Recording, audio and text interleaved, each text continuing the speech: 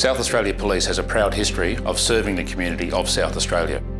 This means that on occasions we need to protect the community from harm, and that requires us to put ourselves in harm's way.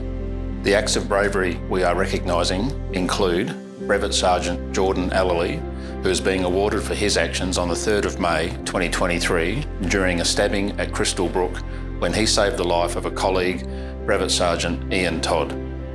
Senior Constable Rebecca Cass is being recognised for her actions on the 16th of November 2023 during an incident at Senior where Brevet Sergeant Jason Doig was fatally shot. She is recognised for putting herself at risk to assist her fellow officers.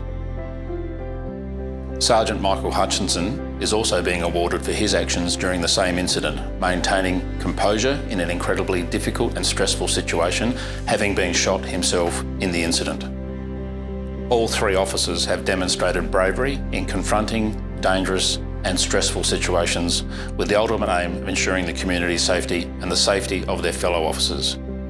On behalf of SAPOL, I thank Jordan, Rebecca and Michael for their bravery and their commitment to the community of South Australia.